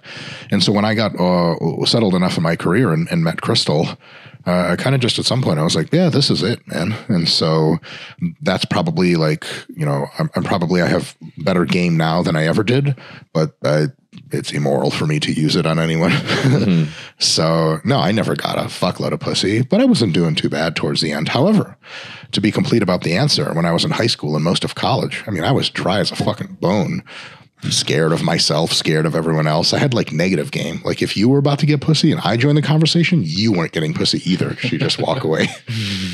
So yeah, the self-deprecation comes from a very long reality of not getting laid, mm-hmm. and then a equally long reality of having plenty of shit. But I absolutely know how it feels to be intimidated by women. I know how it feels to see people who are getting laid and be like, what is it that they have that I don't? The answer is 6 inches in both dimensions, height and dick length. No one, no takers. That's my story. Jerry, you were always chock full of that shit, weren't you? Must have. Pussy. Nah. No. Well, Let's get some more exercise questions going. Jerry is still in the game. Funny. So it's like when you've retired from special forces and it's been long enough, you're like, yeah, I'll talk about all my ops. But if you're like in special ops, like, what do? You're like, deliver ice cream to children. Gotcha, nice. Do you mind if I ask how old you are? 31. As of yesterday. As of yesterday. Happy birthday, Jerry. Well, thank you. Don't tell him that. That's real weird for a white man to hear. You know what I mean? Yeah. Yeah, it is. Yeah. Got some Asian in you, probably. That's why my eyes are a little smaller. Some Asian in you. Oh, shit. Well, he's been in a few Asians. Hundreds? No, not hundreds. Ladies, Jerry, he's going to love you like you're the first. Oh, shit. Seriously. I think I lived kind of like a fast life in the last like 7-8 years. I think some of my audience knows that I think I probably publicly look kind of like quite a tool for quite some time, bringing like a lot of like girls to festivals, but like multiple at the same time and just doing really stupid stuff. Dude, you're the fucking man. Who gives a shit what These bitches want to be there, man. Well, I mean, I had a lot of fun. Bitches, I mean ladies. I think I'm just surprised to see that at a younger age than I expected, that I literally just don't even want anything to do with it really anymore. And I'm like, every time I meet a partner or a potential someone, I just literally just look at like, what kind of motherly qualities do you have? Do you seem to be nurturing to me, like nurturing in general? And do I see that as like potential for like raising a good kid? It's wisdom. That's just all I can think about. Damn, that's some deep Which shit. sucks because I moved to LA and like They ain't like that out there. I'm in Vegas, so. I heard it's kind of similar. Something else come to mind is I don't want to ghost you out. I don't give a fuck, Mike. Fine, very well. Based on more than a few conversations, the way Jerry and I put down love is our preferred modality is what we'd charitably term all in, which means like hookup culture. You were hanging out with your friends as a new girl. She's like, oh my God, ah. You run that shit. She's like, oh my God, what are you doing after? Ah. You get back home, make her a cup of coffee. She's like, oh, Ubers, like there's just not a lot of Ubers. Yeah. What are you going to do? There's some blowjob stuff. You do some touching stuff. You might make out. Somebody might pull out a dirty old condom and have some sex. Jared.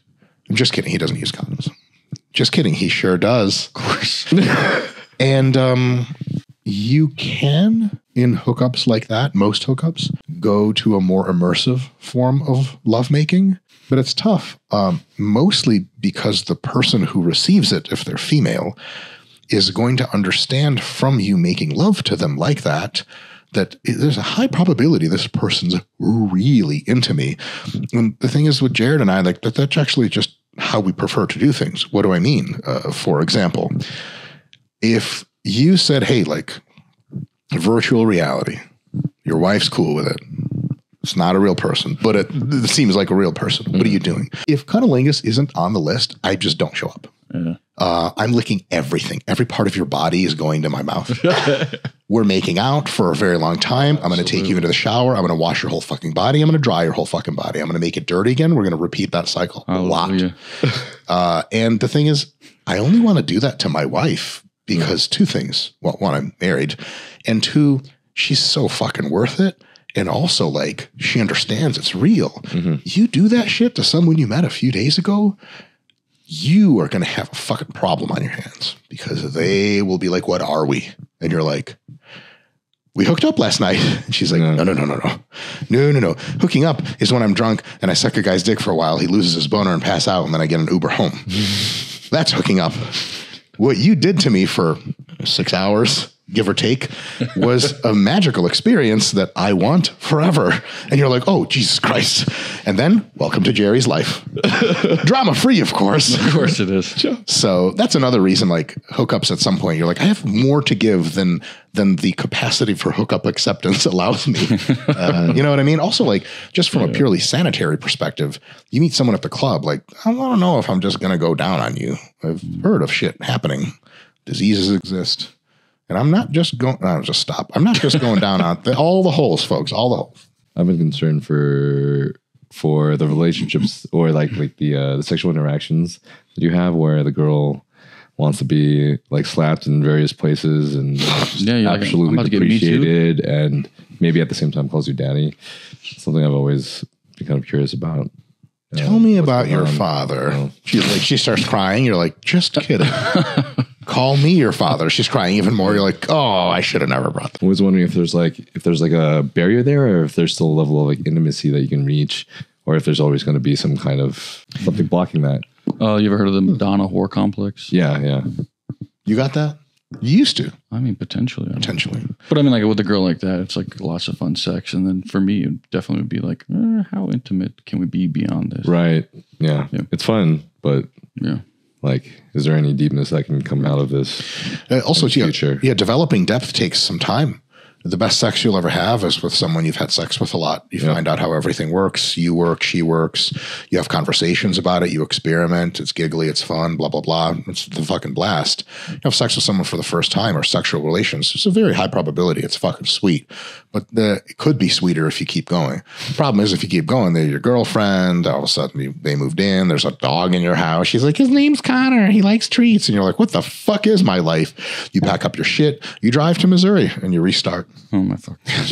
Missouri. All right, well, then we got a lot more out of that question than we needed. Mike, shut up. Oh, shit. Exercise questions. Some of these are kind of basic questions, so like thinking, How many grams of protein should I eat? Your body weight in pounds. Ryan asked what's the difference between active rest period and a deload? Active rest is longer than a deload. Yeah. It's typically 2 to 3 weeks or 2 to 4 weeks long, where a deload is typically only 1 week. Okay. And while a deload may involve oftentimes structured exercise, but at a much lower volume and intensity and frequency, active rest may involve nothing at all in the gym. Ideally, you just don't go to the gym for a few weeks. When you're looking at like an annual plan structure, it's the period in which you're kind of done competing. Whereas deloads are used as fatigue management modalities all the time. On your way to compete. On your way, yeah. Prashantham. I bet that was a perfect pronunciation. It's racist. Oh, shit. What's the doc's opinion about using reverse banded hack squats for quad hypertrophy? They already know the answer. I'm actually not going to answer that one. I'm going to refer to my son, who is upset about it. It's worse in every conceivable way possible. Yep. It makes the force curve or the strength curve of the machine the opposite of what you want. Yep. You want a deep stretch and a ton of force at the stretch, easy on the top end. Reverse banding makes it opposite to that. Some of the things we've heard, my knees feel better. Okay, well, so warm up longer. Yep. Also just start doing hack squats a little more. Yep. You'll feel better. What's another thing we've heard? I can use more plates. But that's the obvious. They usually don't admit that up front. That's exactly why they're doing it. Yeah, mostly people do it because it makes their knees feel better, or they just heard some coach doing it, or some bodybuilder they follow on Instagram does it. It also connotes I'll tell you this. I never lost my beginner's mind in the gym. So I can look at what I see in the gym from two perspectives. One is my own, which is, like I've been around.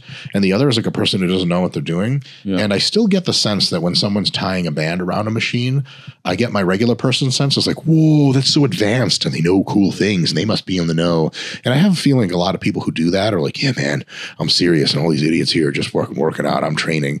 It's like, yeah, that's cool. The band is cool. Mm-hmm. It's like someone who puts on a full bulletproof tack vest with metal plates to go airsoft. Like, you're the man, but none of this is necessary. Can I buy that?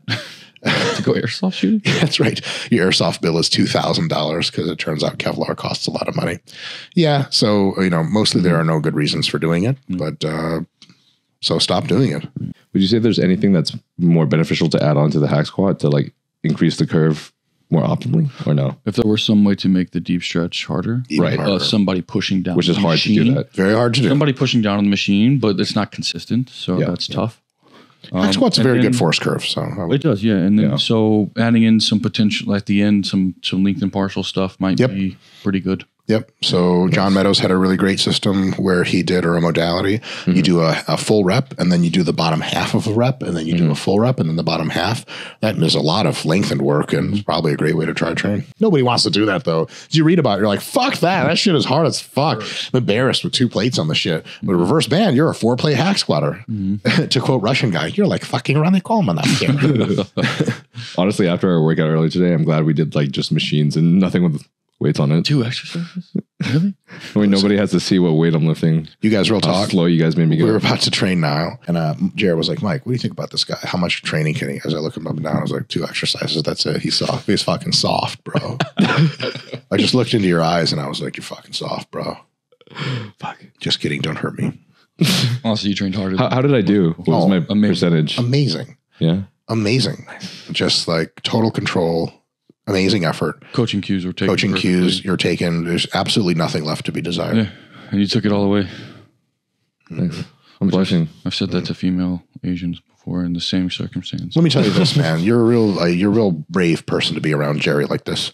You give Jerry a fucking brown-skinned, tattooed up, face-pierced Asian bitch, you might as well lose that bitch like a set of fucking keys, Your hair was almost long enough. 1 minute she's there. And Jerry's filter for what is masculine and feminine got a real high bar. A lot of signal to noise on that one. So you might turn the right way and Jerry will gobble you up. Man. God damn it. But you're safe with me. Come here. Yeah. It says the man with Filipino wife. Hey, listen, I bought in. And an Uggo fetish. Oh, no. Is this public now? This is terrible. Luckily, you're too good looking for me. But like, I shouldn't, this is terrible. My adult film stars that I prefer, even though I don't know their names, if you're really pretty, that doesn't work. If you're like a little bit or a lot of bit kind of ugly, oh my God. You like some butterface fetish. Butterface fetish. Yeah. If you're a butterface, stay away from me. I'm a married man. But that shit is goddamn gold. I don't know what it is, man. I didn't make it up. I didn't choose it. But that's why I like Jared so much. Hey, Zing. is Jared good looking in the face? No. No, 100%. Did you say no 100%? 100%. You are. Yeah. See? Okay, well, shit. All right. 100%. What about you? What do you think? He's a good looking guy. Yeah, He is. super Is Jared good looking? You don't have to say yes. I'll protect you from him. People. Yeah. He's got the cute dimples. Some girl Baby comes up to him. issues. You're like, watch. He's gonna hit him. She's like, so what's up with your calf training program? Fuck. I actually don't train him. She's like, okay, whatever. She walks off. You're like, should I have given her a scheme? You're like 3x3, 90%. She's like, oh my God, you want to fuck? You're like, wow, it's that easy. Mike Idris asks, this is something actually I remember you discussing with Fawad on his podcast, but he says full ROM versus long length partials. Yeah, we just don't have enough data on length and partials to overrule all other training before. So I'd say you probably just lean in to some lengthened work and we'll figure out ways to do your full ROM in such a way that challenges the lengthened portion more until we have many more studies comparing the two across the entire length of the muscle. And it may turn out to be that actually lengthened training is just categorically better in every way. And then I'll absolutely stop doing full range of motion outside of my jiu-jitsu training. Then I would recommend to bodybuilders, they mostly focus on the stretch, but we just don't have that kind of data yet. So I think full range of motion is a great default position, but we have enough data to really give length and bias a real solid try, and it'll probably work out real great. So I wouldn't look at it as a versus. I would look at it as a, how do we get them? It's like, regular engine versus NOS. Like, well, actually you want to go really fast with your regular engine and then hit the NOS. It's kind of a combination thing for now, more of a versus thing. Yeah. 100%. Nice. Damon asks, what's your thoughts on young people taking PEDs? Dumb. Stop it. Yeah, that's it. Like, And young, like I said earlier, I think I give it an age. Like if you're under 25 and you haven't been training for like 10 years plus, I don't know what you're doing. Unless you're some fucking phenom and like, you're winning classic physique pro shows as a natural kid and you're like, all right, next step. yeah, like I got goals, right? That Anton kid in classic, whatever, Yeah. juice up. You're the man. You're going to fucking win the Olympia or some shit. A lot of kids though, not going to win the Olympia, still on a ton of gear. And we just really enjoy youth, enjoy the fact that you have tons of natty gays coming your way anyway. Did you say natty gays? Natty gains. Although if you have natty gays coming your way, I would take them all. And then once you reach your mid-20s, you'll be emotionally mature enough, stable enough in life to really make that good choice. When I was 12, if someone would have offered me like hard drugs, I mean, I was a moralistic fuck when I was 12, but I don't know if I trust having the wherewithal to make the right choice. Whereas, if I'm in my mid-20s, I have a little bit more context for life, and then because it seems like taking gear is like welcomes you into this club of also other hardcore people. Everyone's cool. Everyone's eating big bowls of rice and meat, growing all the time. They fucking talk like this. Everything's fucking sweet. And you're the man and you're big and muscular and you have women and your dick works all the time. But in reality, it's a really mixed bag. And sometimes a lot of really nasty downsides. And sometimes people still mistake you for natty when you've been on gear for 3 years. And then it's real bad news. So when you're young, you got all the shit coming to you naturally. I'd say stay the fuck away from gear. Also, your brain's not done developing and gear makes you dumber. So go ahead and roll those dice if you want. But I would highly recommend against it. I feel that. It is just definitely hard, I think, for kids these days, especially since so many of them are passionate about like jumping on the Olympia stage now. I think just What the fuck does that mean? Almost no one will get on the Olympia stage. It's a funny thing to be passionate about.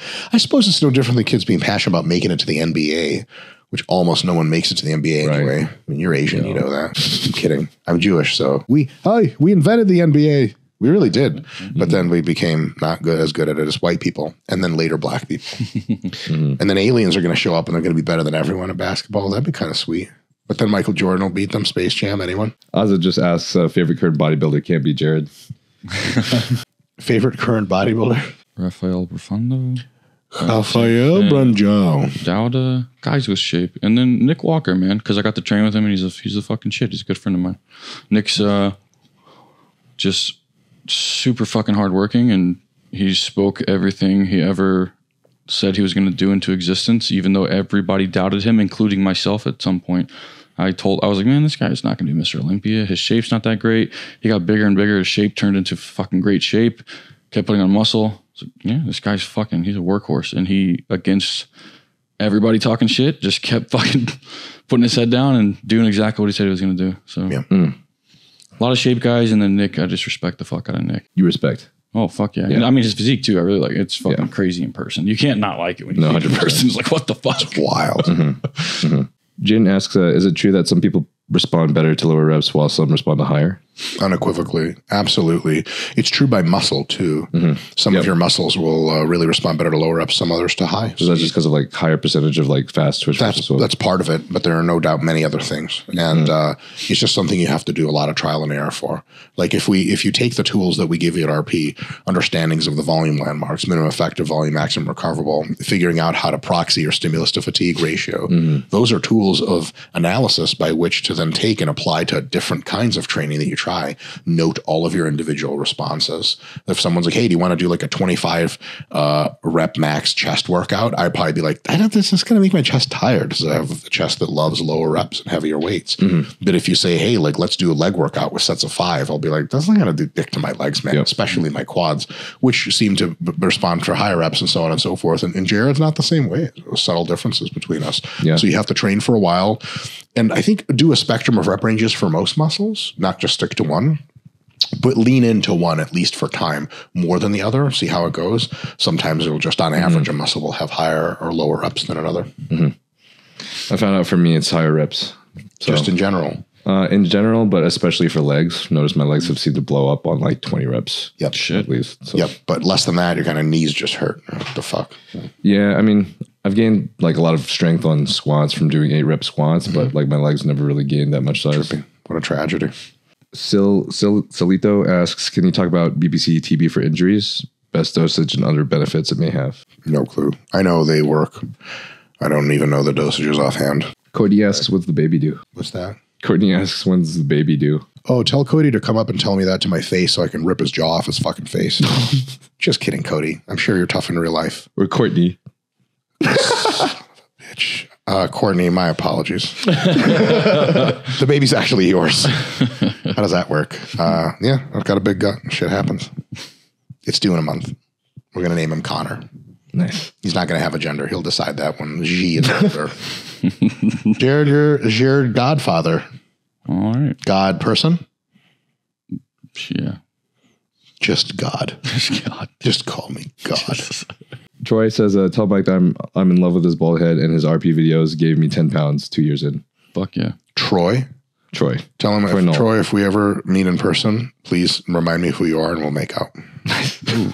Hopefully he's like, oh God, I hate RP. We'll do one last one. Tucker says, why can't you talk to guys in their mid-20s, or was it a joke? Of course it's a joke.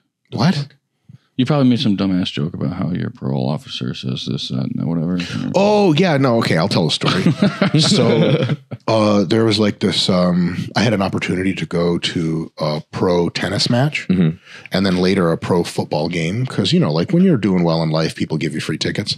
And the tennis match, I was able to restrain myself, but the pro football game, I found out where the two teams had their respective locker rooms after the game. The guys like to shower off.